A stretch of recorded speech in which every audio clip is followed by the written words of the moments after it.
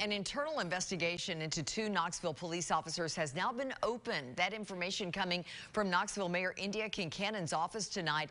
Not a whole lot of information has been released right now, but Chief of Police Eve Thomas is saying this, quote, "I have been made aware of the photo involving two KPD officers that was posted on social media over Halloween weekend showing an individual in blackface." She goes on to say, once that investigation is complete, a determination will be made regarding an appropriate course of action. The KPD cannot comment any further, she says, pending IAU investigations, end quote. Knoxville Mayor Kincannon and Vice Mayor Gwen McKenzie have each released statements condemning blackface.